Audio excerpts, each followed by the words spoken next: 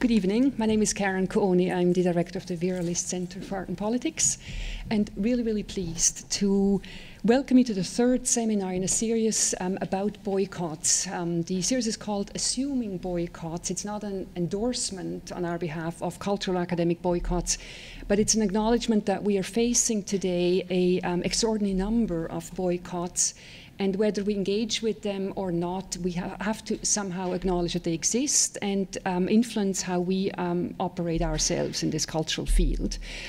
We began in September with a historical survey of the impact of the cultural boycott of South Africa during apartheid. And it was really interesting to have a number of historians speak about the outcomes of it and the effects, one of them being the result of or the emergence of a kind of a new musical genre of very innocuous, domestic, seemingly apolitical music or songs that were clearly a response to the cultural boycott. Another aspect of it was that some of the speakers pointed out was the determination of South Africa to be connected with Northern Europe or Western Europe and the US.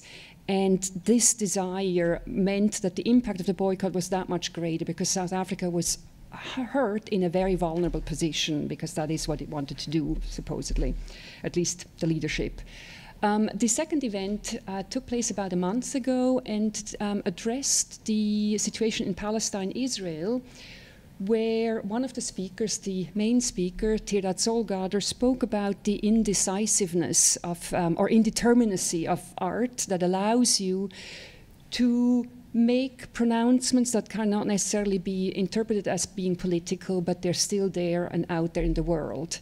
And today we are looking at what we have labeled very roughly kind of long distance engagement, meaning that in this time of boycotts where we disengage with certain areas or institutions or countries, by the same token we also want to engage with other or similar situations, countries and institutions, but need to look very carefully and very precisely at the rules that regulate and that ethically are imposed on us when we do so.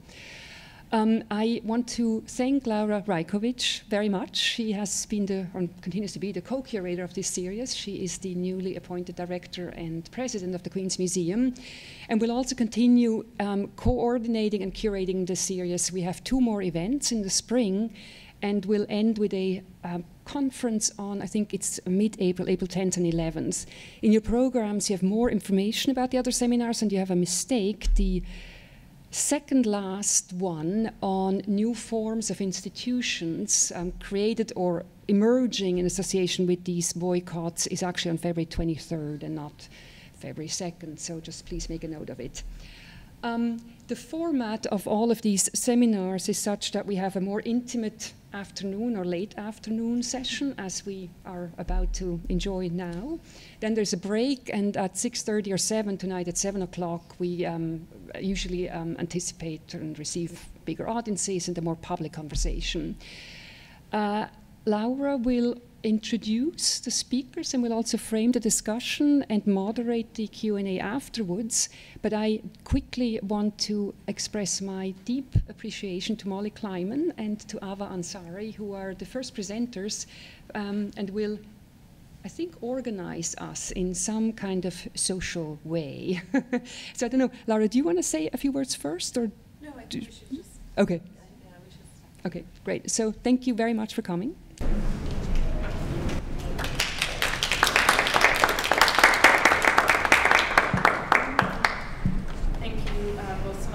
Inviting us here to the series. We're really honored to be part of it. Hi. So thank you to Karen and Laura for inviting us. We're honored to be part of these conversations. So Ava and I together are co-curators of a project called The Back Room, which is a pedagogical and curatorial project that facilitates exchanges through workshops, public programs, and exhibitions between artists and writers in Iran and the United States. And before we show you any media or go more into depth about our own practice, we wanted to share with you a question that was sort of plaguing us this past, not plaguing, obsessing us this past 8 months, 4 years.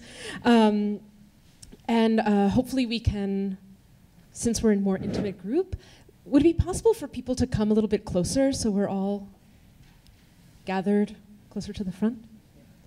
And ideally sitting next to someone else or in a few others. Thanks.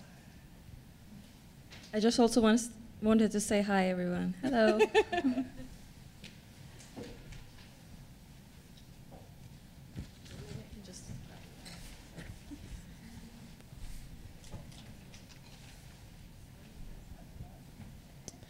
So,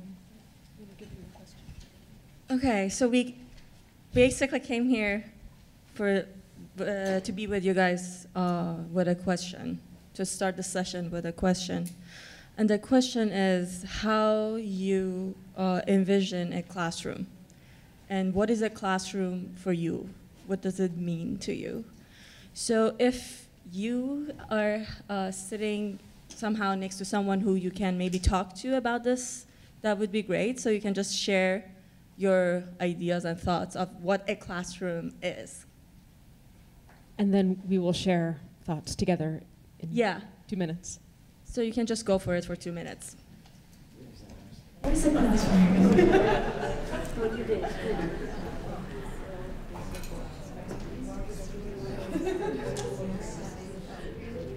Okay. Finish that thought. Okay.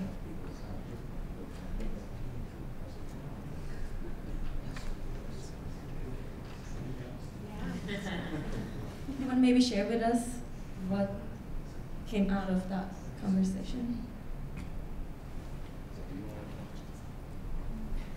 I've organized people to work as teams. I've organized people to work as teams for many years. Like, for example, I take something like Alice's Adventures in Wonderland. I get 30 to 60 people together of any age. You could be 4 years old. They even know how to read. I put them in the chapters by the number of characters in each chapter, and I have each small group present their chapter any way they like. They could do it as a play, somebody could narrate it, they could do it as a dance or a mime, or they could throw out the chapter and improvise it. You could edit the thing up or down, and whatever your skills are. The only objective is you have to make everybody laugh. It's great fun. I've done it many, many times. Well, I organized a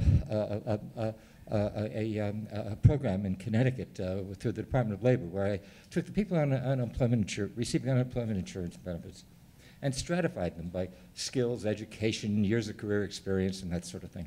And I divided the people who came to my workshop, which was about 100 people, and I divided them into small teams of 3 to 5 people with a common business market focus. And I led those teams through the process of analyzing their business market, looking for unserved or underserved market wants for which they could position themselves. You know, if you go to an employer with an analysis of the employer's firm, he's going to be far more interested in talking to you than if you just present your resume. Right. The whole idea is to organize schools, to organize their kids into teams. Kids know how to work as teams. If a kid, if you have a team of kids and the team needs a good math person, well, that team has to prove to the good math person that they're worthy. The classroom being a place that is about teamwork and exactly, laughing. And exactly, fun. and so. Thank you so much. Well, so other people can add as well. So that it involves teams, laughter, and maybe unusual environments as well, not only in a traditional classroom setting. So did anyone else think about maybe a different conception of what a classroom might be, or other examples that came to mind, maybe from your own work also? Yeah? Our conversation was more, what we would like a classroom to be, and I suggested, and I'm also working on a project that explores exactly these problematics. A classroom should be a place to learn together, where maybe the learning is more horizontal. There is not clear definition who is a teacher, who is a student, but we are a collective learning body, and we can learn from each other. We can learn in different ways, and so also different subjects, and I was wishing for a more multidisciplinary kind of approach, and also an approach that involves our senses and not only our rational, cerebral way to articulate. And then there were examples about how our kids are forced into the class, the classic classroom, and how knowledge is normally organized, and how scary is that. So the I think there's a lot of forms of a classroom, but we think of the pedagogical person in the front and the 30 young people who are all segregated by age, and they're not multi-mixed, and they're always in the square room, and they're always facing the front. But there's so many more forms for the space of a classroom, which could be outdoors, or the grouping. So to me, it sounds like everybody was kind of talking about different acts of learning or different acts of teaching or different principles that that space is limited by or defined with. True. Yeah, do anyone else have something else that hasn't been brought up yet that they wanted to add to this definition, this evolving definition?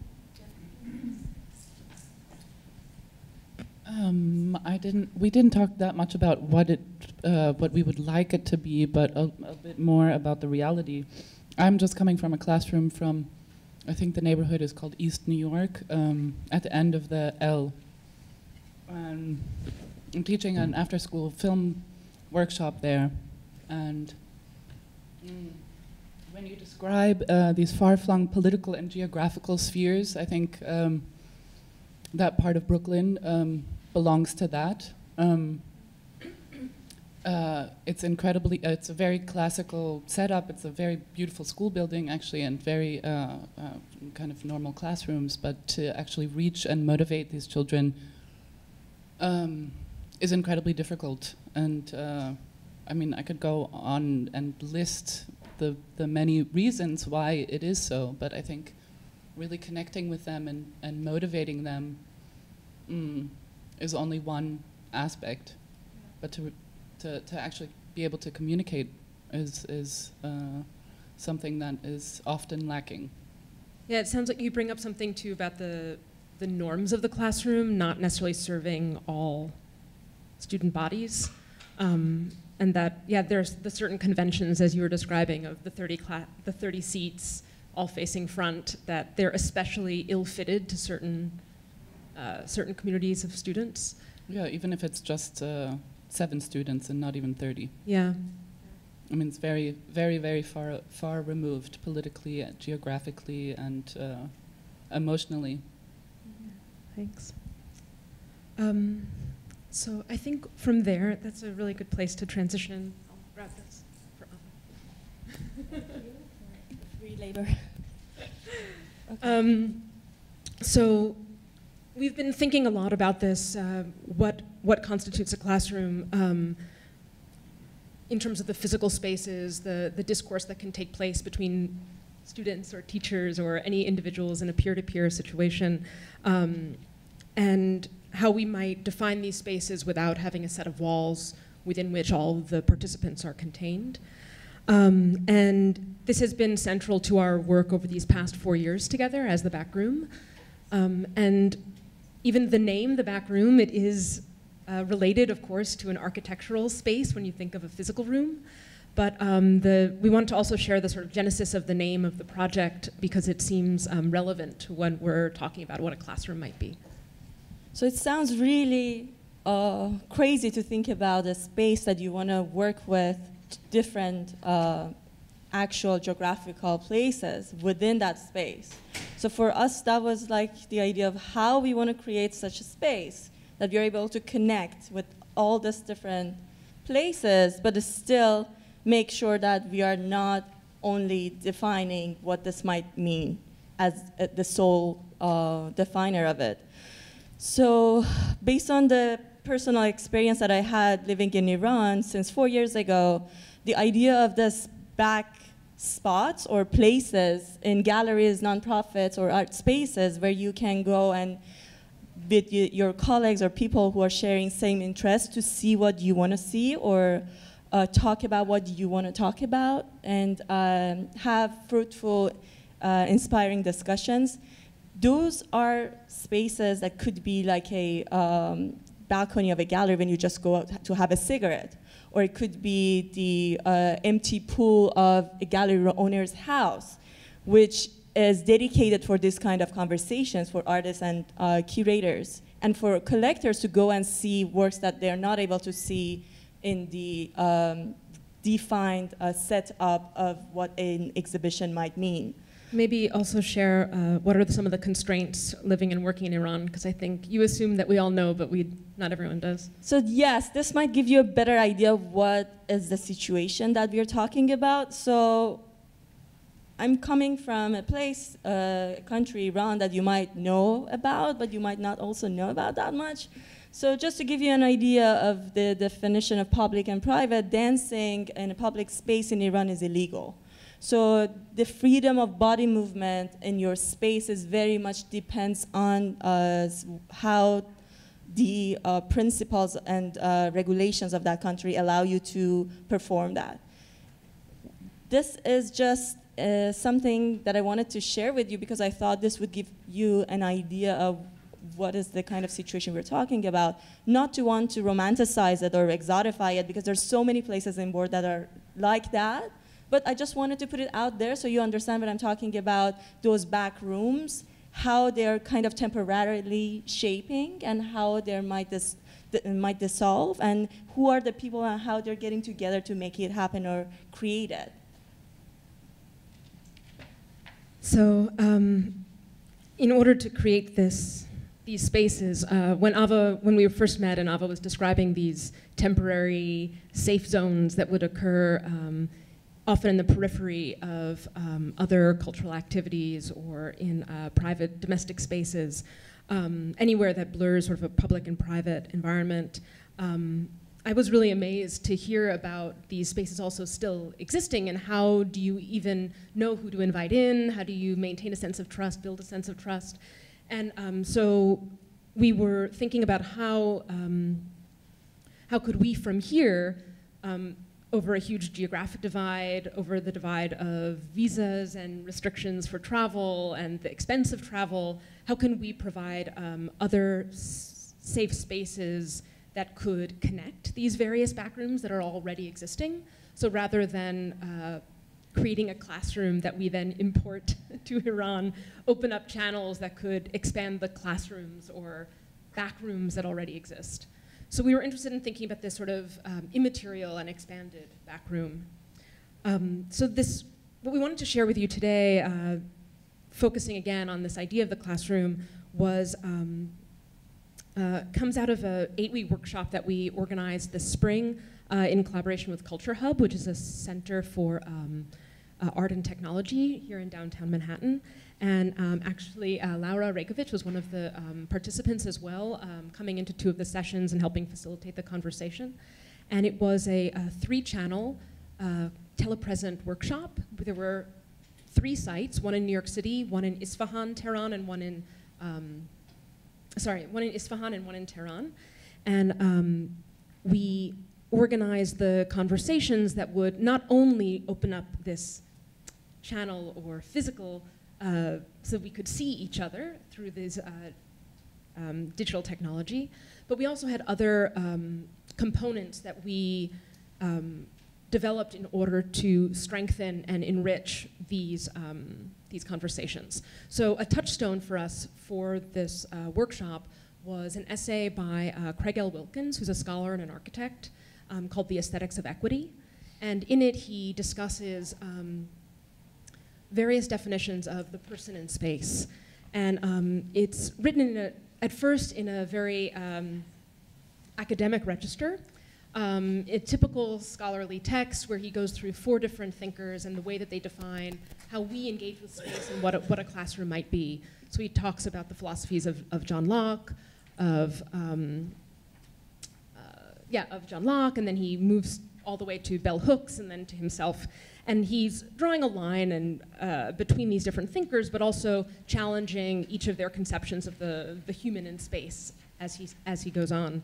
But what was especially moving to us and striking was that after he moves through his argument in this typical, using typical rhetorical devices, he has a remix section where he re-articulates his entire argument and condenses it into 3 pages that, instead of taking the language of the academy, takes the language of Black vernacular. And for him, as an African-American architect and scholar, it was really important not only to think about space in terms of physical spaces, where do people feel welcome, where do they feel marginalized, but also in terms of language and poetics. So what vocabularies do we feel welcomed by and included in, and what vocabularies do we feel marginalized by?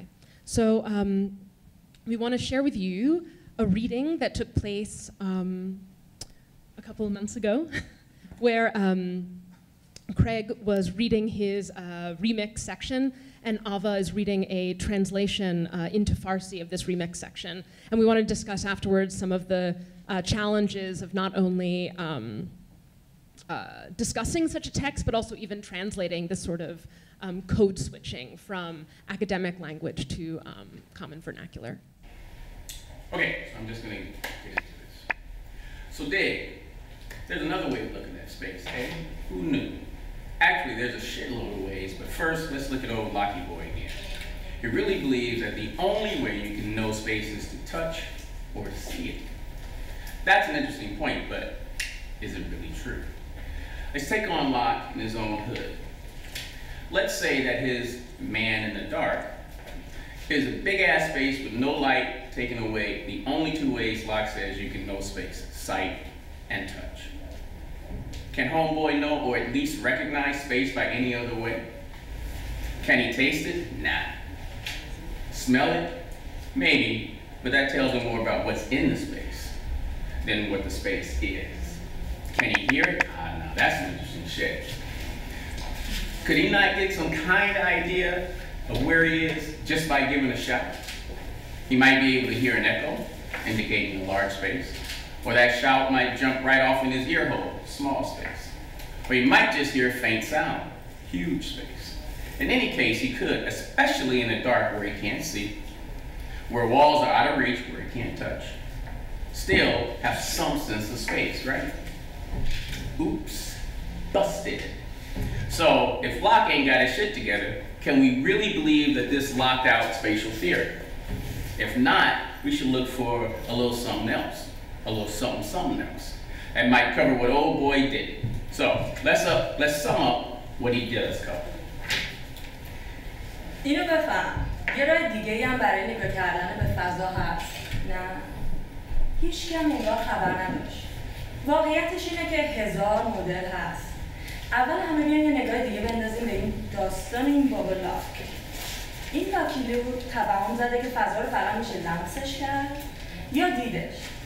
نقطش ریزه ها، ولی درست هم نیست. یعنی نه که نه، ولی طبق مثال خودش اگه همه جا تاریک باشه و لاپوچو هم توی فضای گل و گشاد تنها باشه، چشش میبینه آخه که با دیدن فضا رو درک کنه یا دستش به جایی میرسه که فضا رو لمس کنه. من موندم این جان لاک نمیتونست یه روش نوین دیگه از خودش درک کنه. مثلا بچشه، نه بو کنه. شاید ولی با بو فقط میتونه بفهمه که چی تو فضاست، نه اینکه فضا خودش چیه. فرقشو گرفتی؟ حالا اینو داشته باش. میتونه چی؟ بشنوه. بله، حال کردی؟ میتونه بشنوه. حالا شد. یه داد بزنه میفهمه کجاست. چقدر فضاش بزرگه. مثلا اگه صداش برگرده به خودش میفهمه که فضا خیلی بزرگه. یا اگه صداش بیفته دم گوش خودش میفهمه فضاش کوچیکه. اگر هم فقط یه صدای ظریفی بشنوه میفهمه که فضا در نمیشه. به هر حال میتونه یه ایده‌ای از فضا داشته باشه. اگه نه که توی فضای تاریک که نه میبینه نه دستش به جایی میرسه که کنش پاره است که. حالا اگه این لاک خودش نمیدونه چه گویی بخوره، ما رو چرا باید تو لاک خودش بکشه؟ و حالا که ما به تئوری چرندش اعتقادی نداریم، باید به قضیه یه حالت کار درستی بدیم. بگیم آقا شما اینو ندیدین، اون لحظه که توش فضا شنا می‌کردین این از چشمتون جا افتاد. پس بیاین یه بار دیگه ببینین آقا این همه آسمون رسمون کرد اصلا چی بود. Now here comes LaFave saying that this space is what it is because we use it as so. So check this out. He said space is so because we do so. He alters Locke like this. A classroom is a classroom because by teaching, we have actively made it space. جان لاک میگه فضا همون جوری که ما تعریفش میکنیم، یعنی هر انگی به فضا بزنیم همونه. چیزی توی این مایا که فضا اینجوریه چون ما اینطور میگیم. یعنی اگه بگیم فضا بین دو نقطه است، شروع میکنیم به گشتن بین این دو تا نقطه دنبال یه چیزی که اسمشو بذاریم فضا. یه کلاس درسه چون با نقشه مدرسه، علامت روی در کلاس و مدل چیدن میزا و صندلی‌ها ما صریحاً بهش برچسب کلاس درس دادیم. But hold on, wait a minute. Then Hooks flipped the script on Foucault by saying that some of us do so here and some of us do so there, not because we are forced to, but because we want to. So, here we go. A classroom is a classroom because by teaching there, we have actively made it a space. But just because every classroom in the world ain't for everybody doesn't mean it all ain't good. Great.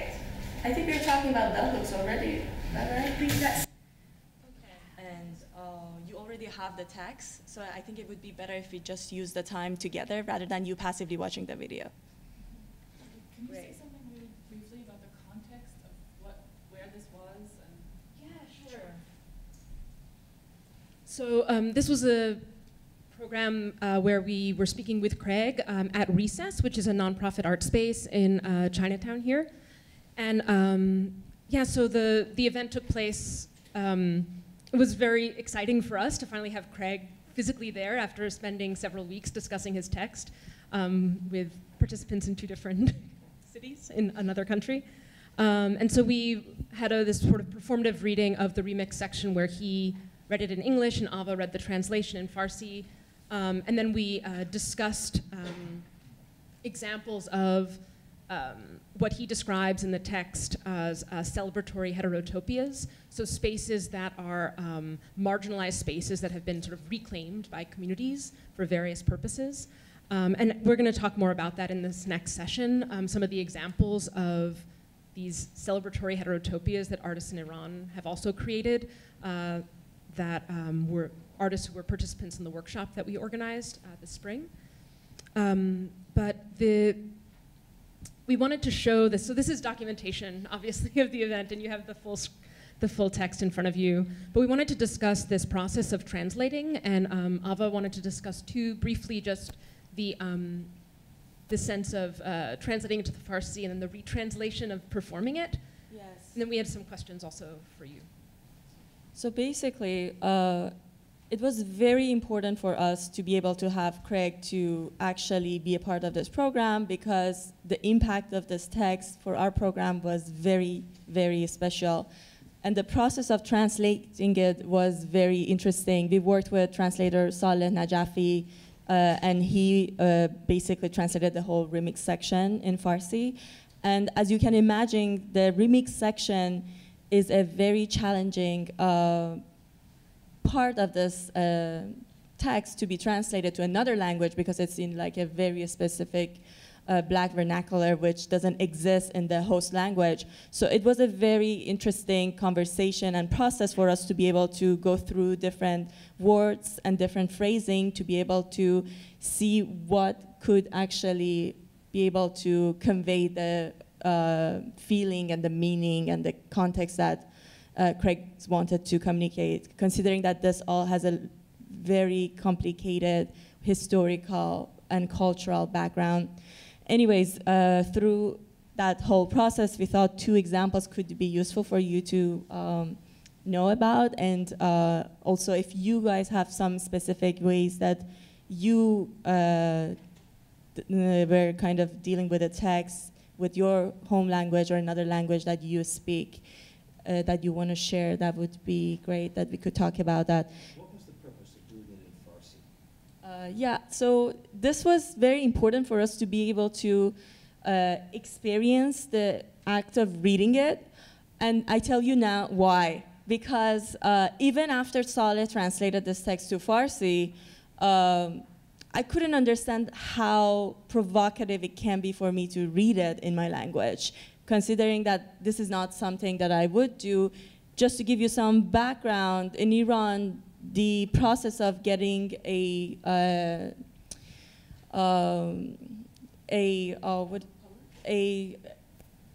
certification or a confirmation for publishing something is very, very time-consuming and complicated, and most of the time, depending on what is the content, you might not be able to get that. So you were going to say this text in Farsi. Exactly. And so it's just a matter of that not being able to read it in a public place, but also a matter of the taboos of the culture, which is not only specific to Iran. As you know, there are many, many places that you might even not feel comfortable reading this text in English. But what I wanted to focus on was that when I was reading it in English before that session, I realized that there are some specific words and phrasing that actually could be said differently, and I didn't understand that. I didn't get it until I read it loud. That was the moment I was like, okay, this could be translated a little bit different. That's true of all writing. Yes. Even if you're writing in English. Exactly. So that very experience was something else that was very important for this. So to just tell you a little bit what we mean by this, and just to reemphasize on what Malib said a little before, the fact that Craig was being very playful in this section of his text was very important for us to be able to have that flexibility to play with the wording and the language and the way that we want to receive it in a new language.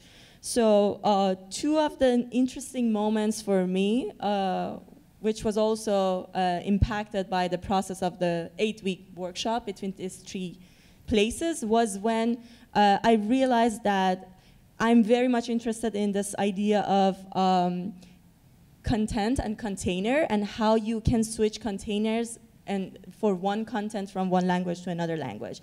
And then I realized that it's very interesting that, okay, in my language, the shell of a turtle means lock in Farsi, as the way you exactly say it. So if I want in my language say a turtle, I say lock pushed. And the shell means lock. And for me, that could condense and visualize the whole theory of John Locke's darkroom. So that was a moment that I was like, great, so I can just use this word to be able to say John Locke's darkroom theory. Right, just to contextualize the darkroom theory of Locke for everyone, yes. This was the starting point of Craig's essay, is describing John Locke's idea that when you walk into that a room only exists once a human walks into that room. And he describes the relationship between how you define yourself as a body in space and the dark room. So in the scholarly section of the text, we translated it with a lot of fidelity. But in the second section, Ava started getting much more playful. Yeah, so basically, as Molly said, it is important for you to know what we're talking about. Of course, sometimes I feel like people know things that I'm talking about. Sorry about that. But, so yeah, just following that, also it was interesting to think of John Locke and the way that Craig was talking about him as a turtle, which is kind of dehumanizing his character. And also the way that Craig is talking about him in another section of the remix as this, you know, John little boy, but he also says like the old man. So he has this idea of John Locke that you think of him as a white, very old man that is talking about something that doesn't really make sense anymore because it's maybe too passé. So this all for me was kind of conveyed in this phrasing and this translation of this part. I think I talked enough about this. If you have any questions, you can talk to me afterwards. But the other part of it, which was something very important for us and also for the whole programming, was this very specific term that Craig is using for the way that he's challenging the normative spaces and the way that he's defining marginalized spaces. He used this term, special making do. And this was another term that was crucial to in order for people to understand, in order to be able to understand this essay. So we wanted to find the best way to translate it. After conversations with Saleh and Molly, together we decided to translate this to a Farsi expression, which is literally in English, burning and making instead of making do. So we picked burning and making, which is an expression in Farsi. And it's سوختن و ساختن, and it is basically attributed to Sadi, the medieval poet from Iran. He's known as the first person who has ever used this expression in one of his poetries, which in English is, like a candle, I will become consumed by the morning. There's no other way by burning and making. So this has started to basically capture so many different meanings for us, this new container, which was also already connected to the network of other concepts within the host language, being the Farsi language. So it is a form of adaptation based on choice, so it automatically empowers you for choosing to do that adaptation. And it also refers to the act of metabolism. So it talks about it could be an organ or a space that is active rather than prefixed. So that was very important for us to be able to accomplish this moment within this translation. Yes? The difference between an institutional space, like a traditional classroom in a building, and these alternative spaces that you're describing is structure and expectation. In a traditional classroom space, there's both structure and expectation. But in these alternative spaces that you're describing, there's neither structure nor expectation. And so how do these alternative spaces contribute to learning? That's a great question. I think that these alternative spaces that we're describing, some of them, I guess there are sort of two species of spaces that we've been discussing and that came up during the 8-week workshop. One is the sort of self-gathering spaces that are temporary and constituted by the members who happen to be there at that moment. And these are often physical spaces for open conversation among artists and writers working in these different fields. And they're in some ways also defined by, they're often adjacent to spaces that do have structure and expectation.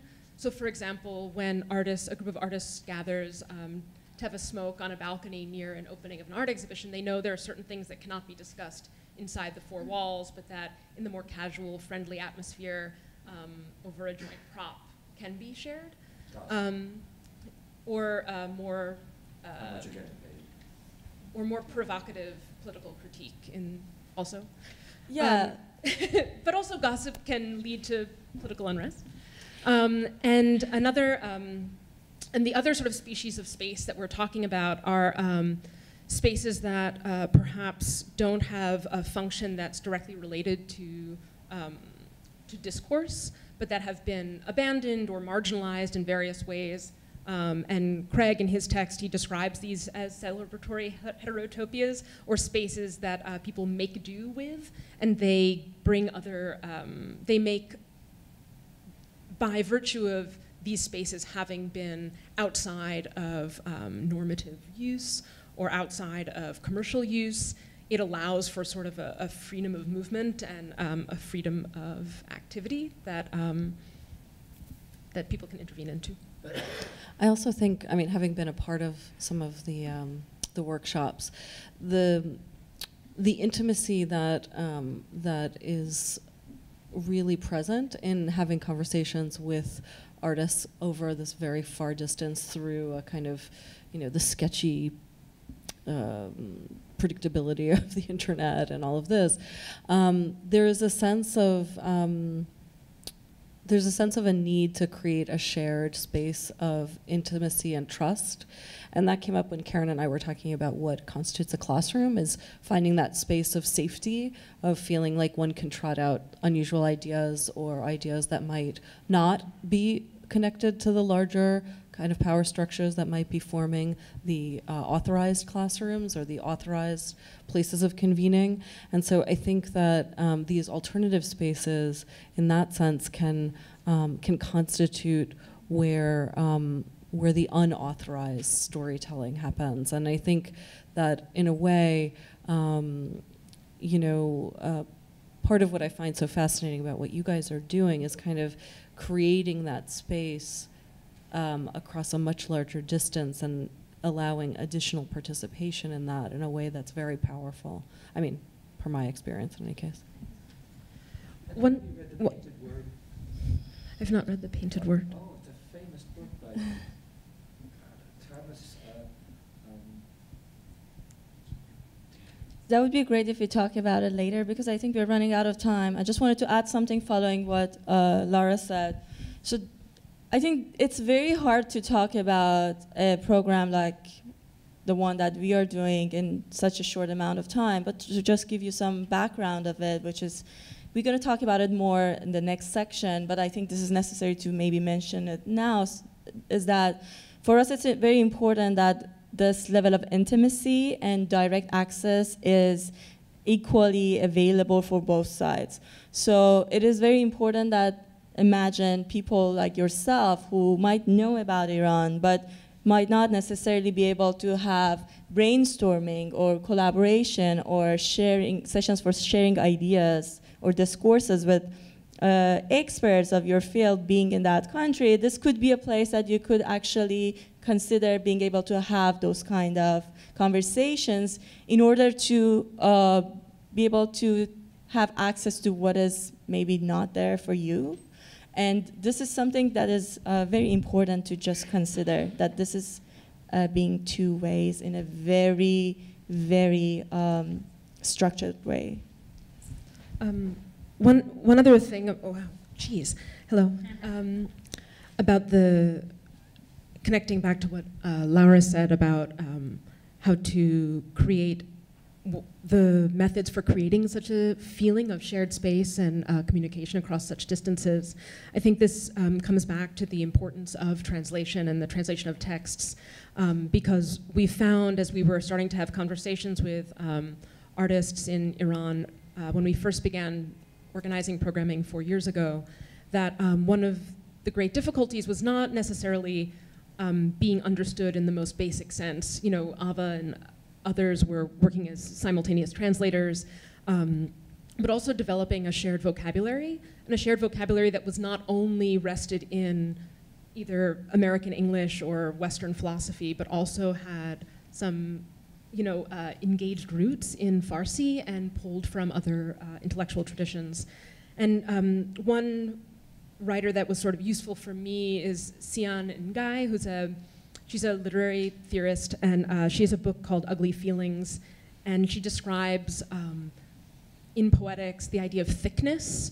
When we think about language, that a word can thicken as it's been repeated, as it's been used in multiple contexts, and that a word carries with it all of these other meanings and references.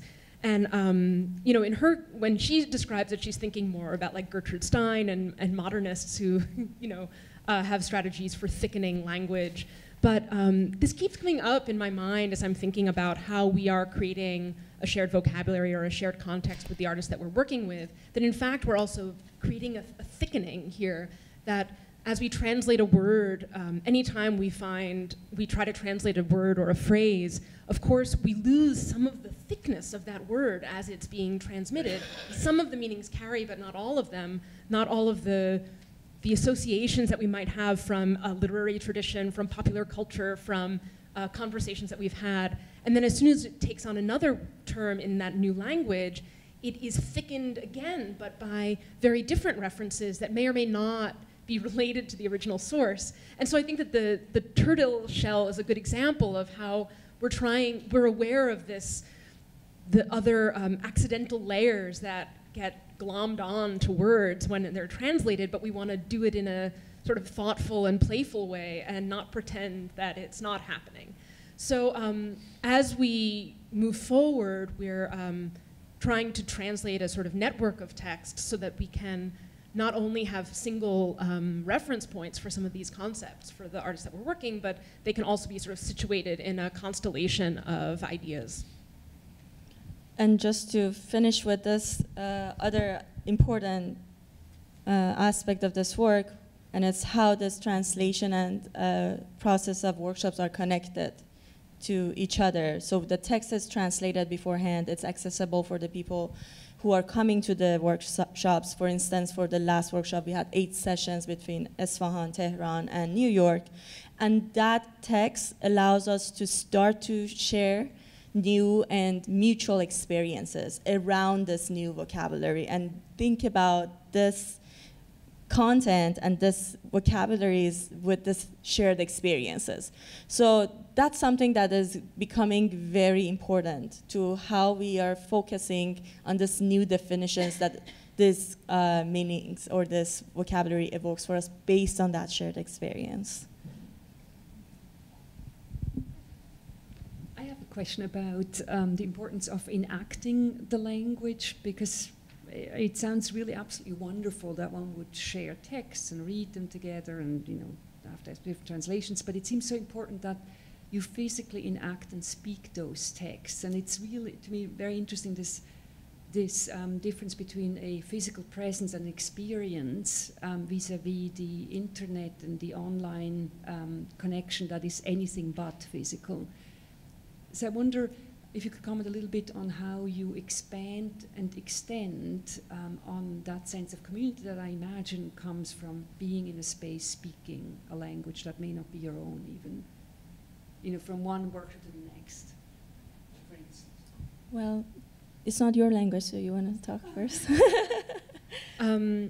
Actually, it just calls to mind, recently, just I guess a couple months ago, there was a book that came out called The Dictionary of Untranslatables.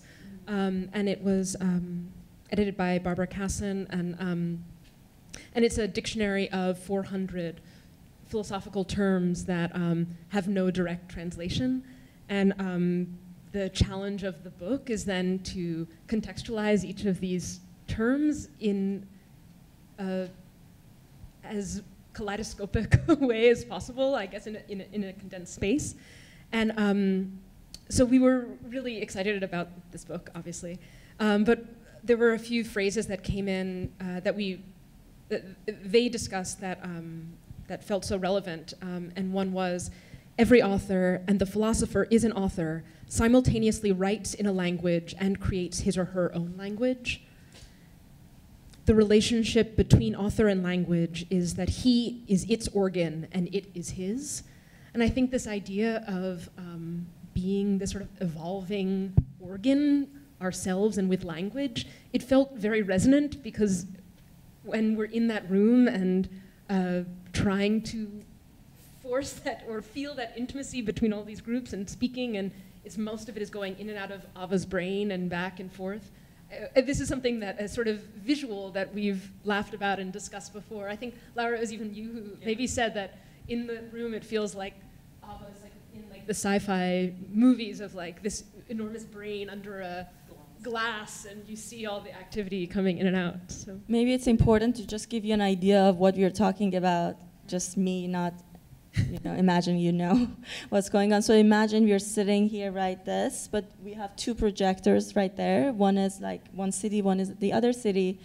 And most of the time, the internet is not helping that much. So sometimes we don't have a good connection. Sometimes we have to repeat, like one of the sessions that Laura was with us, we just ended up repeating and repeating and repeating one comment for an half an hour, basically, to make sure that everybody understands what we are talking about, or if someone else making a comment, the other side are understanding it. So this takes a lot of back and forth in between these three locations, making sure that everybody understands. And we also have coordinators and communicators in each location who are also connected with us through a totally different setup to let us know what is the temperature of the room, what is actually happening, and if something is not totally convened from one side to another. So it's a very kind of crazy situation, complicated process. Maybe this was helpful for you to understand it. Thank you. I was just wondering about the process of translation, being very interested in what you said about the sort of traveling of words and ideas from a context to the next and thickening, etc. I was wondering how much back and forth there is in that process, and also just very specifically about those workshops that you did, and the extent to which each person, each language and each voice and each vernacular was heard on both sides. I mean, I have some experience with Arabic context, Arabic and English, for instance, and oftentimes in terms of the art context and the texts being translated, it often goes one way. Sort of there's some kind of knowledge that's in English that needs to be injected into Arabic, Farsi, whatever. So it was, you know, just in terms of the conversations, in terms of the texts, and I was just thinking about it also in terms of this text, the Wilkins text. So I was wondering if this remix session is at the end of the book? Is there only one remix session? If not, then what happens after the remix session in the book?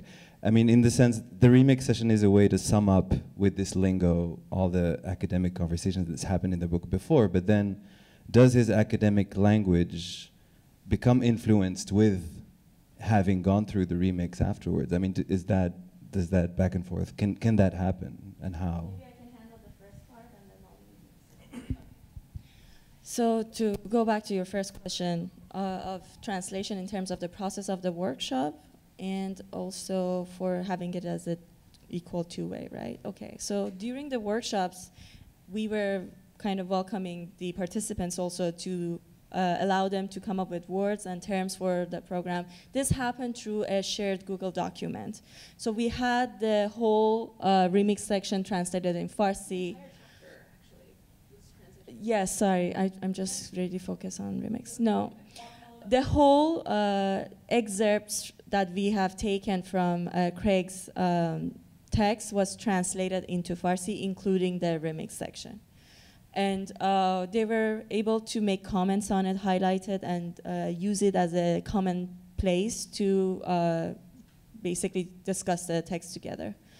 And we also had this question of how you read the special making do. What does this means to you? And we kind of dedicated the Facebook image of the workshop to be images of different wordings that the participants come up with for the term special making do. Having that said, for the translation of text also, we have started to gather a community of translators within Iran and also here in New York. And we are talking to these people in terms of being able to, as Molly mentioned, to create this network of concepts translated from one language to another as an organ. The way that I understand it myself is if you want to do an operation of taking out, you know, an organ, putting it in another person's body, it's a connection of many different particles that you cannot mess up with. So have that in mind. Also imagine that for translating this, therefore, there is a need of having so many other texts to be translated beforehand. For instance, we wanted to translate bell hooks. Now we know that for translating bell hooks, there are many other texts that needs to be translated beforehand. And then through the community of our translators, we know that, okay, there is one specific translator who can handle this because she has done text who has been whose texts that are kind of connected to this, and she would be able to let us know what is the next entry point to come with. And then from this side also, to make sure that we are not only doing it from English to Farsi, to just kind of do fair to people here as well, to understand what's going on there. We are working with different colleagues as well as specific contexts that we are excited to translate. This is the next project of the Backroom. We are working on this now. Just to let you know, Molly and I are working on this series of a publication called Friday Book, which was a quarterly published in Iran right before the revolution, for less than a year. After the revolution, actually. Right before, in within, and right after. So like that kind of uprising time. So when I say before the revolution, this is how I see a revolution when it's dead. So it's before it, and when it's the uprising, and then right after it's vacuumed, right? Yes. The in the 70s. People's Revolution, but of course it had a different destiny. But just to let you know that perhaps for this conversation we were not focused that much on those texts, but this is something that if you're interested to know more about Backroom's activities, we can let you, kind of be involved. I just want to check on time with Laura and Karen. Okay. No, I just wanted to share with you a little bit of my experience about translation.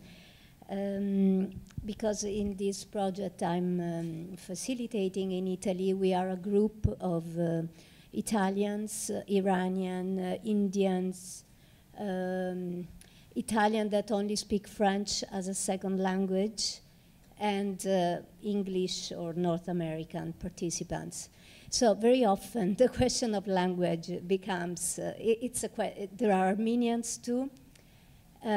So of course we have the privilege to share the same room, and our back room, it's a home, because this project is centered exactly on the topic how we can learn differently, collectively, and for us that was sharing a home, creating this intimacy of a protected space like you would do in a home. So everything happened like this. We live together and we learn together. This is central. But we started, this problem of translation, of course, was evident from the first session where we hired translators. So whoever of us could manage to be in different language would provide a translation for everybody else. But with hiring professional translators, no matter how professional they were, there was always something missing. Nobody could really translate either the very intense conversation that we may have or the way we read book together and we comment on book. And sometimes we read just one page over and over, and that's our exercise. So little by little, after 5, 6 times we met and gathered, what happened is that we really developed a practice of translation of the translation. And somehow we don't hire any more professional translators. We, each of us, translate for each other in small group or in, or in just one take the turn for everybody else. There is a patience that need to be developed, like we all struggle a little bit, but even in this exercise of giving yourself time and waiting, and just as you were saying, just even observing how another language embodies or perform some concept, whatever your rational understanding is getting, but that process is also bring you something else. And it's especially bring you something that the person that is talking is trying to pass over. So it's not only just this idea of literal translation or interpretation of a text, but is also, our own understanding of whatever we are discussing, and how you share that, that can be done differently. It's a perfect transition. Thank you to one thing we thought we could just leave you with for some subway reading. We're passing out just it's a photocopy from a 2006 issue of Harper's Magazine, but in it you can see there's in their reading section where they have excerpts taken from other texts and visual content, is this column that says "Keep Dreaming." And what they did is they chose a poem by Samuel Beckett from 1978 that goes, forgive my poor French accent, "Rêve sans fin ni trêve à rien." And they then published 7 different translators' attempt to capture this brief and melancholic poem. And I think it's interesting even to look and decide for yourselves which is your favorite, and does that favorite attempt at some fidelity to the original? Does it play in its own right with English as Beckett does in French? And which ones fail? Translation of Beckett himself? Because he did a lot of his own translation. Yeah, there was no Beckett. This one was written in French, but yeah, that's a really good point. And I think it's very to the point, too, that he didn't want to trust others with that act. Why he didn't do it? He didn't. Why didn't he do it? Yeah, exactly.